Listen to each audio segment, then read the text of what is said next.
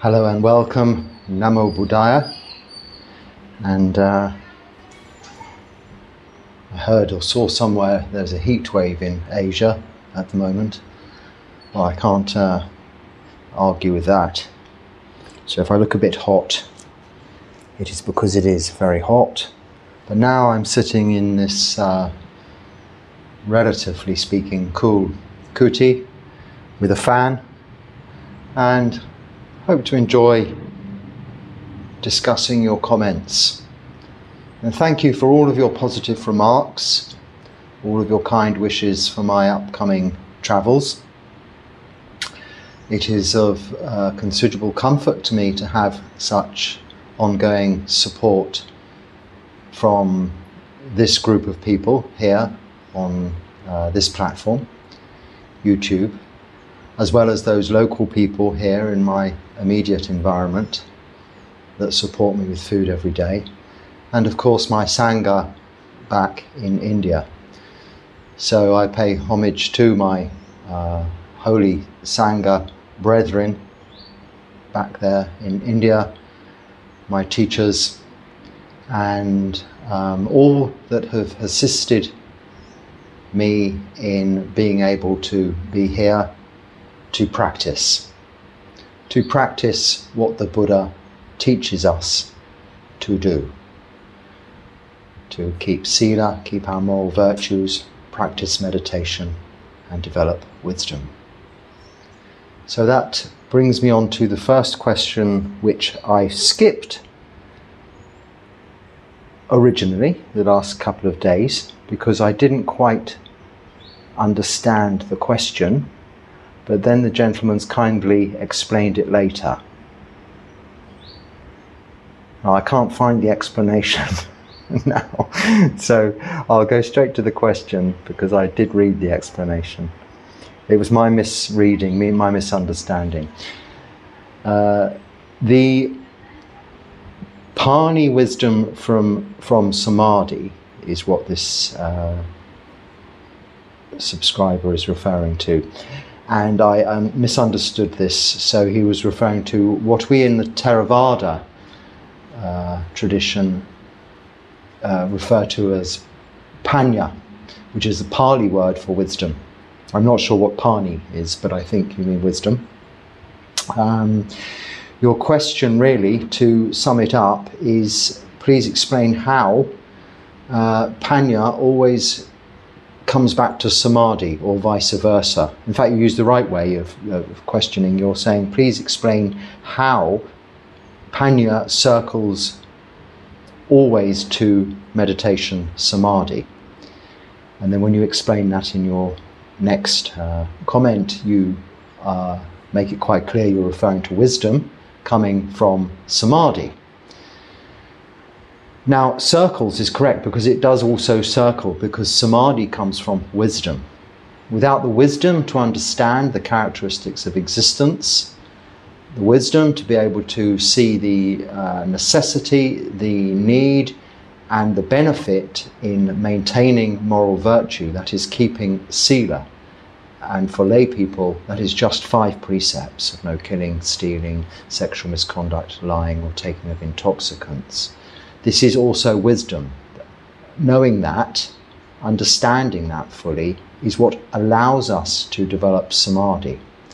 Through the development of samadhi, through being able to allow the mind to just, with time, begin to settle and become tranquil, as in samatha, which is tranquility, peace of mind, we develop the ability to have not so much investigative powers, but an investigative nature into the understanding of those characteristics of anicca, impermanence, dukkha, suffering, and anatta, not self. This deep understanding, not intellectual knowledge, understanding of those is true wisdom. Seen through being able to see clearly referred to as vipassana. So this is where samatha vipassana comes from. These two words. Samatha is not samadhi, it is peace and tranquility of mind. Samadhi is focus of attention on one thing. We focus our attention on our meditation object, the breath, which leads us into this tranquil, peaceful state of mind, enabling us to see clearly. Samatha vipassana. See clearly the nature of how things arise, maybe stay a little while, pass away. As simple as that. From physical feelings to mental emotions. If we have an itch, if we leave it long enough, it will pass. If we have an emotion, if we allow it, it will pass. This is the nature of all conditioned things. Impermanent, uncertain, and in that sense also, when it's applied to the things we love, the things we like, the things we're attracted to, unsatisfactory.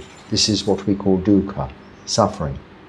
Because when all of the things we really love end, deteriorate, break, go away, or we are parted from, or those that love us are parted from us through our inheritance of birth, aging, our inheritance through birth of aging, sickness and death. Our inevitable demise means all will be parted from us as we are parted from them. This realization is the truth, the true wisdom. So how is it that it always circles back? Is because these are just words we're using by way of convention to describe the Dharma. And all the Dharma is the truth. It is, of course, also referring to the teachings of the Buddha, but the Buddha is teaching us the truth, specifically the Four Noble Truths, as suffering, a cause of suffering, end of suffering, and this path leading to the end of suffering of Sila, Samadhi, Panya. So that's how it circles back. We keep Sila, practice Samadhi, it in turn develops wisdom, which further enables us to keep Sila, have better Samadhi, and really further develop our wisdom until we can become free from suffering in this lifetime, in other words, enlightened. I hope I've understood your question correctly now, and my apologies for not getting to it more quickly, and I appreciate you explaining it in your later comment.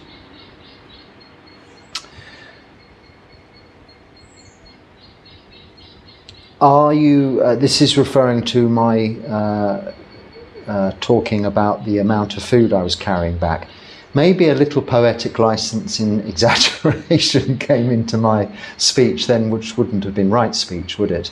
I think I might have said I'm carrying 50 kilograms back. I mean, I wouldn't say it's far off 25 kilograms in total, because what happens is people tend to offer a lot of fruit, including coconuts, king coconuts, which are full of coconut water, and they're quite heavy sometimes. And also people like to offer water, which is much appreciated, but of course entails, it adds a lot of weight. So yes, I am carrying back quite a considerable amount of weight, but it isn't all food. And as I explained later, I do get the opportunity, fortunately, to share it. And you've seen Ajahn Martin on his alms rounds in Thailand. He has a lot of helpers. Yes, that is the case. In Thailand, where alms round Pindapata is commonplace, you usually have a lot of followers, upasakas, lay people, who want to serve by way of their dana to the Sangha. So they follow the monks and they collect everything, because your bowl is actually filled over and over again, because each and every house only gives you a small amount, maybe a spoonful of rice. But after, half a mile or let's say a kilometre's walking, your bowl is full. You have to empty it into a big bucket or container, and then you carry on. And it is necessary to have that assistance, especially if there's a group of monks headed by maybe a very senior Ajahn who's well known, a lot of dana is given, Sangha dana. So you as a junior monk, that's me, are usually back in the line somewhat, are running sometimes ahead to the senior monks and relieving them of their burden. And then the people behind you, including the lay people, are coming to your assistance also. Now, of course, that doesn't happen here because Pindapata, alms round, is not commonplace. In fact, I'm the only person doing it at the moment here in this particular area. So I'm alone and I don't have anyone to assist. But what I do have actually now is the assistance on my return journey. Really virtually every day now, one of the local tuk-tuk drivers brings me back here. So once I've finished my alms round, once I've got to the end of it, I go through a village and then to the other side of town, I start to walk back, which actually would mean I would be picking up and collecting a lot more food. This is where it was getting very, very heavy. But fortunately now, as it's also very hot, one of the local tuk-tuk drivers usually stops and comes and says, and brings me back here, straight back here. And they're happy to do that by way of their service, their Sangha dana. So thank you for your concern. But if I don't, you know, so I do struggle a little bit, but okay. You're trying to follow at home. This is referring to chanting from the chanting book that I usually recommend. That's the Wat Marp Jan chanting book. The link's somewhere here in these comments. Otherwise, ask me for it and I'll send it.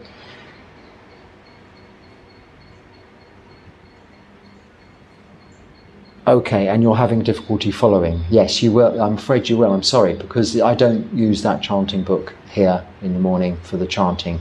I have a very brief chanting period before a very brief meditation before the blessings.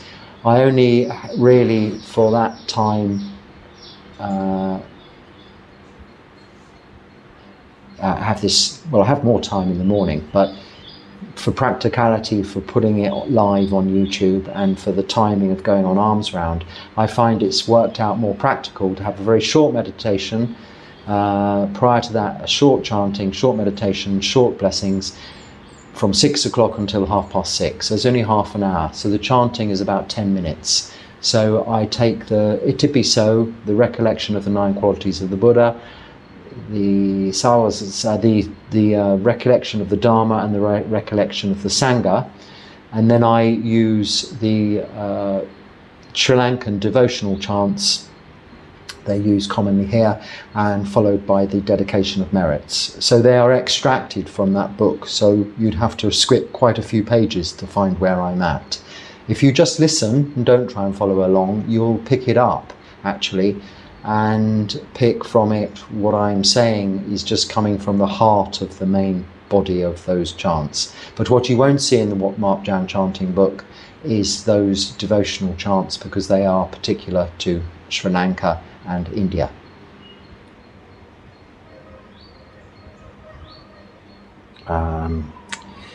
How do you keep yourself clean as a monk? Can you use things like toothpaste and soap? Yes, we can use toothpaste and soap, and that's provided to us. If we're in the forest and the jungle and there's no toothpaste or no soap, sometimes that happens. We're without toothpaste for a long time. There's various leaves. If you speak to senior monks that have lived in the forest, the jungles of Thailand for a long time, they'll point the correct ones out. There's various leaves you can use, especially for washing robes, and we only have the robes to keep clean. They are like a detergent. You rub these leaves in the water and they make it all soapy. So they work very well. There's also these sticks that they make toothsticks out of. They just bash the end so that they fray, and you clean your teeth with those. They also have within them some properties to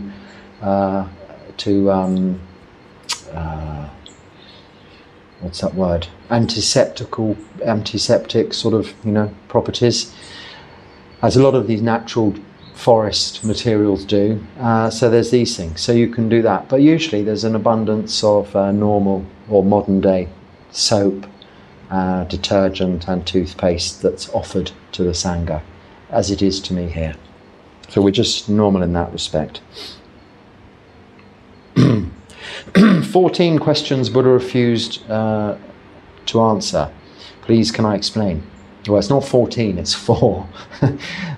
You could break it into 14, but it's really just the 4 imponderables. Achintya, so Achintaya, I think.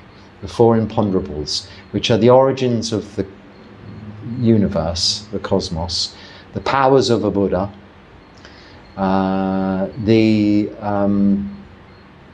nature, not the nature, the knowing the how the results of karma will manifest, and what's the 4th one? And yeah, my mind's gone blank, but it'll come to me in a minute. So by that I mean, they say, you know, you can spend a lifetime, and he says in this sutta particularly, your head will split in 2 if you try to understand the origins of the universe, where it began and how it will end, in terms of even scientifically understanding it, and even as the Buddha described, way before science understood it, of universes and cosmologies coming and going, well, in Buddhist cosmology, but the universe is coming and going through Big Bang and implosion and what have you. It's far greater than that, the question. And if you try to understand it, you can never know the answer, can you? So don't bother, is what he says, because you'll just split your head into, it's a waste of time. So that's what we mean by that. As far as the actual insights and powers to the Buddha, only he can know that as a Buddha, and as an ordinary human being, unenlightened, we can only find out these things for ourselves experientially when we attain to Nibbana. It cannot be described, all of the powers of the Buddha, so we shouldn't try to understand them ourselves. As far as the mechanics of karma are concerned, we know that if you do good, good things will happen. If you do bad, bad things will happen. But trying to explain as to why sometimes bad things happen when you've only been doing good is again impossible, because of course it's relating to previous lifetimes going back eons and eons, through universes that have come and gone, through all of that time and space, and outside of time and space.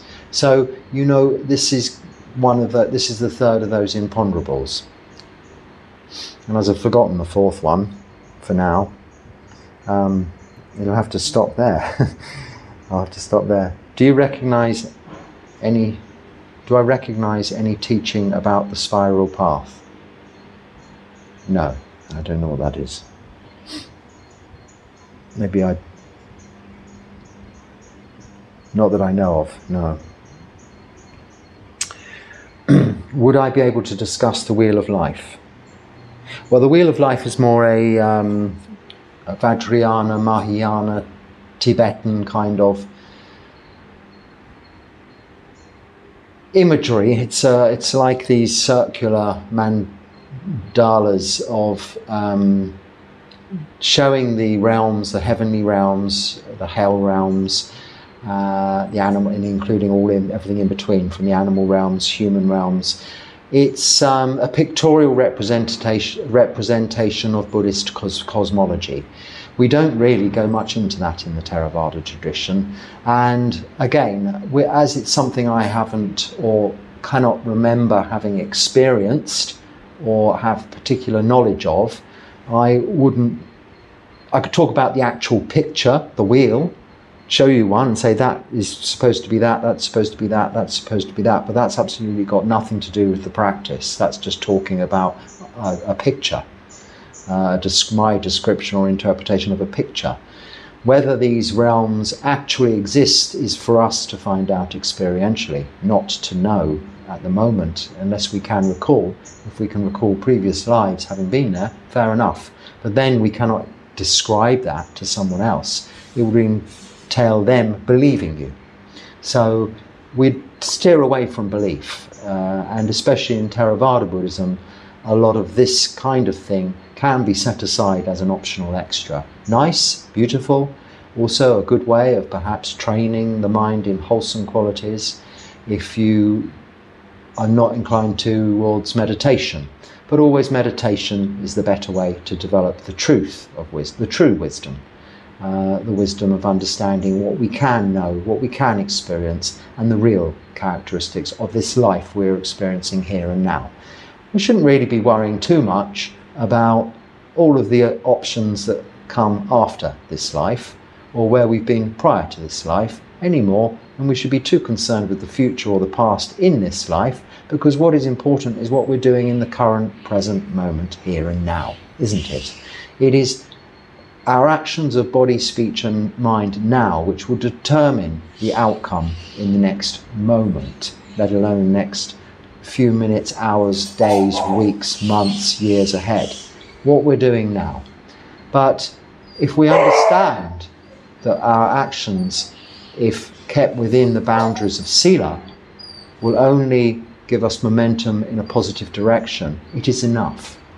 To try and understand and know where we're going exactly is like one of those imponderables I was referring to a moment ago. Dog's getting very excited out there. The resident dog and the visiting dog. Oh no, this is two visiting dogs. Sorry, I'm distracted. Can you recommend a first book to read? Sorry, I'm new to learning about Buddhism. Can you recommend a first book to read? So, I mean, I'm sure everybody's done a Google search on this, and you know, there are so many books on Buddhism, but there's not really I think, and I've never read it or even seen it, but I've heard there's even a Buddhism for Dummies book. Now, I remember that back in the 80s as something to do with computers for dummies or something like that. But there's all manner of books. Now, you know, I don't know on how correct or how factual they are, what they're based on, who wrote them. As far as, I didn't personally have a first book to read as my introduction to Buddhism. My introduction to Buddhism was meeting monks in a monastery, living as the Buddha had taught monks to live and as monks teach lay people to live. This was how I learned, because there was no belief there. I saw people actually living a very content and peaceful life and teaching me directly, one-to-one, how to do the same in lay life. And if I wanted to even go further and become eventually a monk, as I chose to do eventually. But no one pushed me in that direction. It was a natural progression from my first understanding of the basic Buddhist teachings. So my answer to this question is I can't recommend one particularly, but you should fully understand the Four Noble Truths and the Noble Eightfold Path. Wikipedia will explain that to you. Wikipedia is, in a way, a good first book, because what you need to do is have a thorough, firstly, intellectual understanding of the Four Noble Truths and the Noble Eightfold Path, but then secondly, an actual knowledge, knowing of the Four Noble Truths and the Noble Eightfold Path as to how they apply to your life as it is now, how you can apply it to all of your daily activities. So books, though, I do always suggest you do read when you can, is, of course, there's the Tripitaka, which is the 3 books, but within that is the Sutta Pitaka. And within that is perhaps the middle-length discourses, the Majjhima Nikaya. If you need to begin anywhere with the Buddhist scriptures, well, I would certainly encourage that you do begin reading the Buddhist scriptures. That is a place to start. But it is quite intense. So a way of actually making that a little easier is there's a very good book by Bhikkhu Nyanaloka, who was a German monk, who has written a book called The Word of the Buddha, and this condenses the Sutta Pitaka into, it's still quite a heavy read for a person new to Buddhism, but it condenses it into a more readable format. It's not that the suttas are unreadable, but there's a lot of repetition and there's a kind of skill to reading them, learning how to read them, which you'll get used to through the practice of reading the suttas in time. But as a beginner, the word of the Buddha, if you Google the word of the Buddha, Nyanatiloka's book comes up. Nyanatiloka, sorry.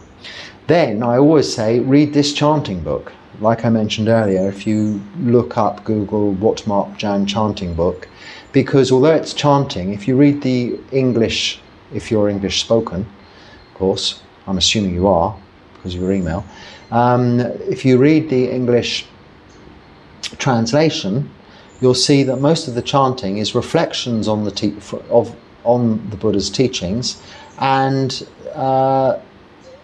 summary forms of the suttas. So these are a very good way, and even the paritas, the protection chants, give a lot of explanation to some of the Buddhist cosmology, as we were talking about, and other aspects of Buddhism which are a little more ethereal. But it's all there in the chanting book. I mean, if you read only ever one book, ever, that would be the one to read. Because if you understood fully all that's contained in that chanting book, you'll have such a depth of knowledge sufficient to practice anyway. You've got all the 32 parts of the body for contemplation, death contemplation, anapanasati. You've even got the 12 links of dependent origination. It's all there. Everything is in there that you need to know in shortened form and also in a learnable form. Chanting is that because it was the way the Buddha's teachings were taught originally, conveyed verbally, not written down for some few hundred years. So the way to remember and convey things verbally is in these stanzas in poetic form, in these chanting formats. So it's a very good way of getting to understand the the teachings of the Buddha. So 3 books then, the suttas obviously, the Sutta Pitaka, Nyanatiloka's The Word of the Buddha, and the Wat Marp Jan chanting book. Any chanting book in your language, I'm sure, is sufficient. I say the Wat Marp Jan chanting book because I feel it's a very trusted translation. There are other good trusted translations, probably maybe available to you, but that's available to everyone online. Right. Someone wants me to reflect more on my overall experience practicing in the Thai forest tradition and a typical day, and also to make a day in the life of style video. Well, actually, it's an ongoing thing. I continue to practice in the tradition, really, of the Thai forest monks, so the Thai forest tradition, because it is what I'm used to. And the way I find my practice is best supported, simplest way of living without too much extra, too many extras. So as far as can I reflect upon it, well, this is continually what I'm doing on these talks. Is in the Dharma talks especially, I'm talking from experience, my experience coming from living in the way I've been shown by Thai forest monks. So it's a continual thing. As far as a day in the life style video, I'm not a videographer, if that's the correct and even a word.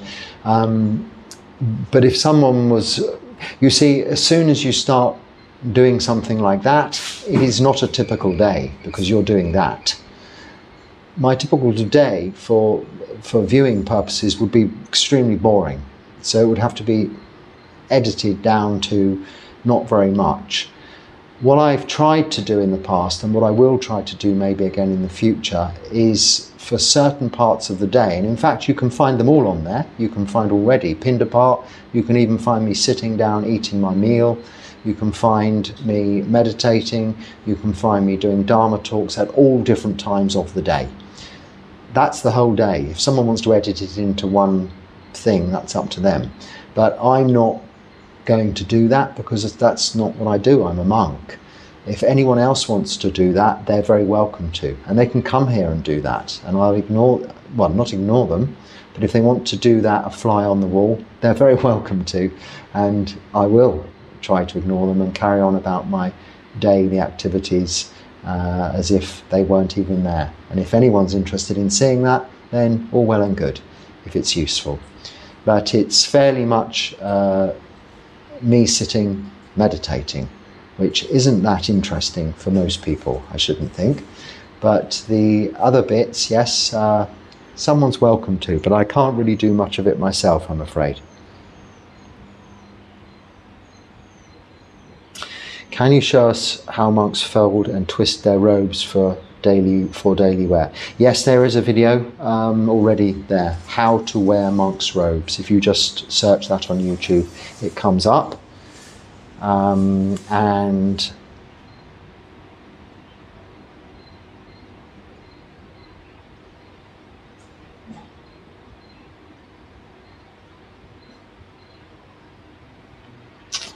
you know, somebody's working in a prison, and it's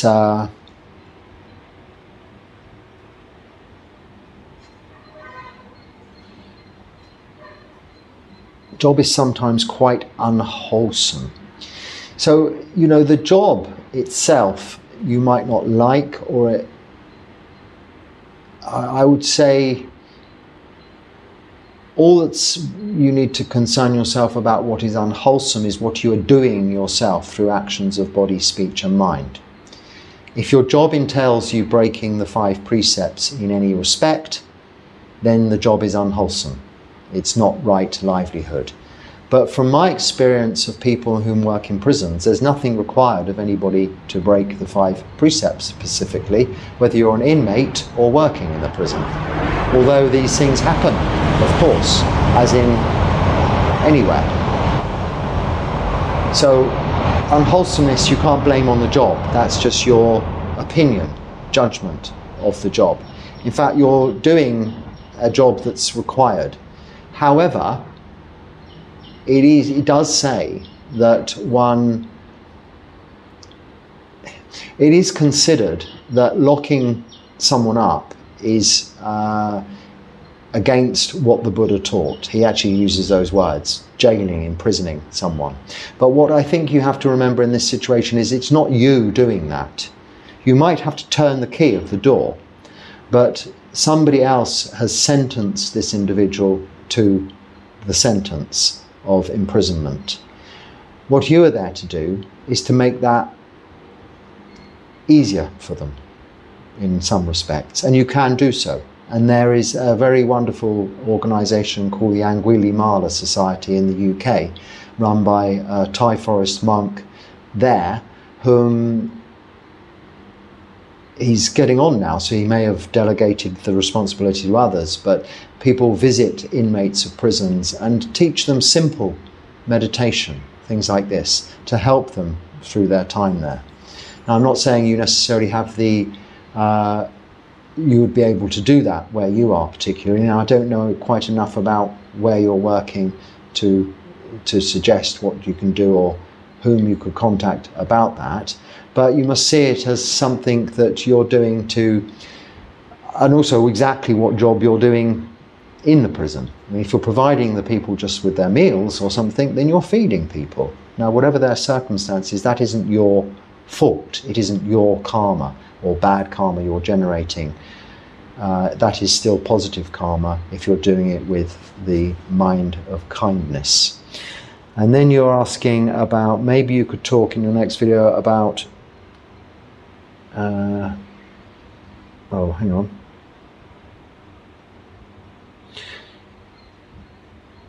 So you want to talk about anapanasati, and at the moment, whilst you're quite distracted, especially with this working environment, I suppose, you're using counting. You know, if you need to use counting to begin, it is a good way of easing yourself in. But it isn't. It's like water wings when you're learning to swim, like floats, or stabilizers learning to ride a bike. It shouldn't be relied upon. Ultimately, you should be able to take off the water wings, take off the stabilizers, and just swim or ride the bicycle freely. So just enjoying the breath. So just keep practicing. That's all I can say about that. And you're asking me to say how Anapanasati, what kind of effects it has on the mind and the body. Well, I mean, this is the whole nature of these talks, is about this meditation. Now I describe other aspects surrounding it in relation to sila and the development of wisdom from samadhi, and as we just said at the beginning, this interrelational aspect of all of these lists, in a way, sila, samadhi, panya, and all of the other lists, the Noble Eightfold Path, the Four Noble Truths, everything's dependent on something else. Now, of course, we develop through Anapanasati being able to just observe the breath as a meditation object, and it could be any meditation object. I always refer to the breath as a meditation object, because it is the most practical. It is always with you. You can always bring your attention, your awareness back to the breath, whatever's going on around you, and therefore remind yourself perhaps of calmness, tranquility, peace that you had when you were meditating, watching the same meditation object. It's like a comforter, always with you. So try to see the breath as that, enjoyable on its own, without the necessity for counting, labeling, noting, just seeing the breath long, short, deep, shallow, warm, cool, all of its aspects in its nature as you breathe in, as you breathe out. Let this settle, allow the mind to settle and become calm, the body to settle and become relaxed of its own accord. This is all you need to do. So that's the nature, that's the effect it has on the mind, that's the effect it has on the body. Ultimately, peace and tranquility of mind, relaxation, comfort and painlessness of the body.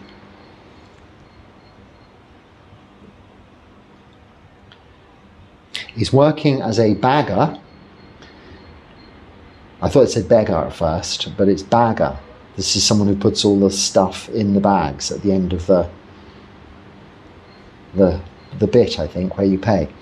That sells meat, alcohol and bug spray. Wrong livelihood. No, it's not. Is it wrong livelihood if you're directly selling and trading in such things as opposed to working for a company that does? If you're directly trading in alcohol or directly selling, yes, sprays that kill bugs, then yes, that would be wrong livelihood, because you're selling something to someone that's going to do them harm or others harm in both cases. Selling meat is specifically identified, well, butchery, I suppose, as opposed to actually generally selling meat as a not right livelihood, as a prohibited, if you like, livelihood. But what you're doing, putting things in bags that have already been bought, is by no means affecting your karma. This is, you're helping people, maybe old people who can't do that themselves, get all their shopping in their bags. You're doing a good job, carry on, it's no problem. And you know, we are the heirs, we are responsible for our own karma and the heirs to our karma. Whatever goes in that bag is not as a result of any of your actions of body, speech and mind. You're just putting objects, whatever they may be, in a bag. It isn't for you to intervene as to whatever it is you're putting in the bag. In fact, I would suggest watching the breath as you're doing this. You don't need to think too much about what you're putting in the bag. You'd be better off not thinking, watching the breath, using this as a very good kind of work activity that requires very little thought, just a case of putting the fragile things in one bag, the cold things in another bag, the things that don't matter in another bag. You know, nice kind of work, sort of work I enjoyed when I got out of all my career, before I could become a monk. Just simple, practical, helpful jobs that help others, that require no thought, so you can keep all of your attention, all of your thought, all of the time on the breath, breathing in, breathing out. The more you're doing that throughout the course of the day, the more peaceful and tranquil your mind will become, and the more clearly it will see, developing that wisdom again. Thank you very much for that. How can I make donations? I think that's just to find the links on the channel description page. Thank you, Anumodana. This is a very good suggestion. I won't read the whole email. Could I make a playlist of top 10 videos for beginners? Must watch for beginners. So it's going back to that Buddhism for beginners thing. What I've done, I mean, I'm not, again, I spend as little time as possible behind the scenes. I don't mind as much time as possible speaking to you now. After this, there's nothing much required of making these talks. So I try to do as little that would interfere with my practice after this as possible. But actually making a simple playlist, I discovered, is quite easy. But I have cheated, because you're referring to, in order to answer the most commonly asked questions. What I did is I sorted the videos into the most popular in that order. So the most, as in the most viewed.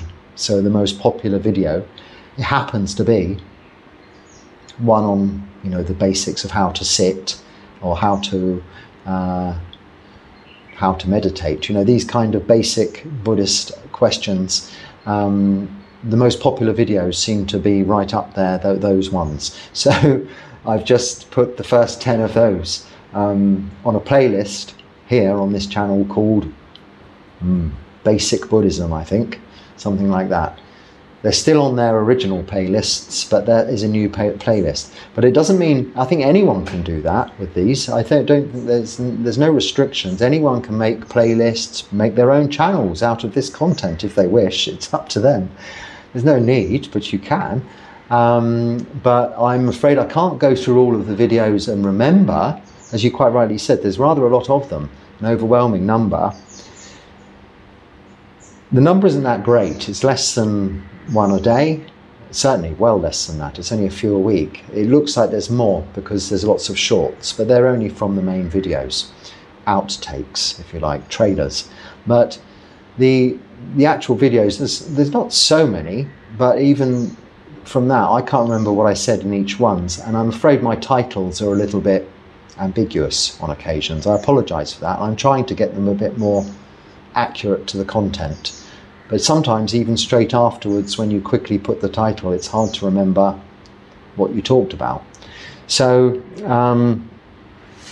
yes, I found a good way of doing that. The most popular, it seemed to throw right up to the top the subjects you're referring to, and what are quite basic. So we'll see how that goes. How to sit on the floor, how to sit for a long time, Anapanasati, all of these things. So we're just, I'm working on it. If there's suggestions like that, I do welcome them, and your assistance is much appreciated. Someone from a chanting video quotes a little number, and actually it's amazing. If you click the number, it goes to that video from the comments. I didn't know that, but I did that, and it did that. So what is this chant? It's Bhavatu Sabha Mangalam, which is usually following Sabityo Vivajantu and Abhivadana Silisa, and then the next one starts with Bhavatu Sabha Mangalam, page 148 of the Wat Marjan chanting book. These are the Anumodana chants, the blessing chants. I actually chant these at the end of every morning chanting. If you look at today or yesterday's live chanting video, I say the most recent because it is something you improve upon each day as you're doing it. When I first got to this location, they're really quite not so good. But now I'm not lighting so much in the way of incense because they were making me cough a lot, and I've got used to this environment, so the chanting has become a little bit more relaxed and more fluent. So if you listen to the more recent, you can hear those at the end and what I'm referring to. Okay. So they're quite long.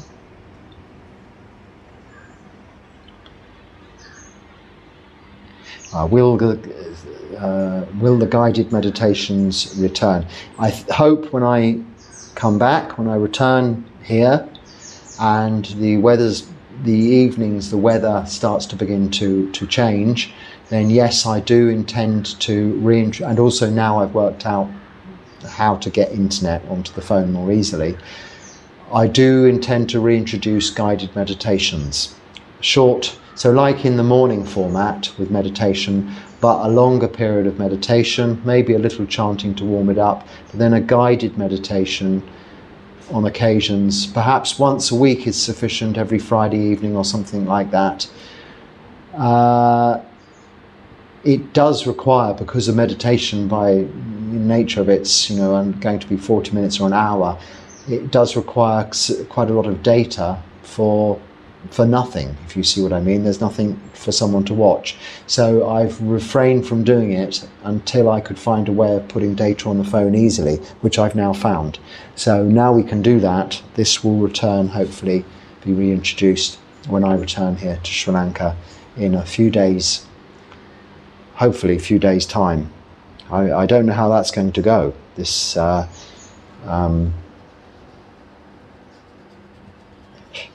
once I leave here on Saturday afternoon, I don't know how it's going to go. That's all I can say about that.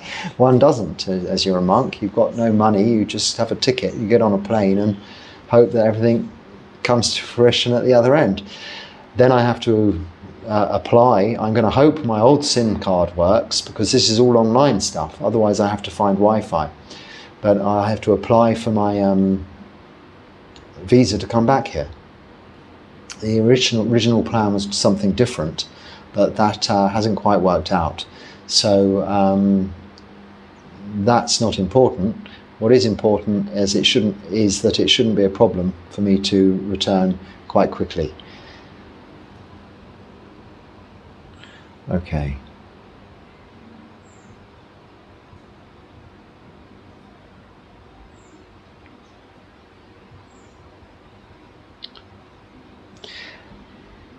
I think that's sufficient talking for today.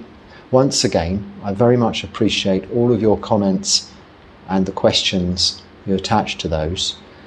It is very supportive, it is very comforting, and it is a very wonderful form of dana you're offering me in that respect. Just watching, listening, accompanying me in what I'm doing here, albeit from a very short part of my day. It is very reassuring to know that I have people to be able to share my rather long day with on these occasions. So as long as I can, I will endeavour to try to do this, and with your support together we can move forward towards developing our practice and closer towards our final goal of freedom from suffering in this lifetime and ultimately Nibbana. So thank you for watching. Until next time, be happy and stay well. Sukhi Hotu.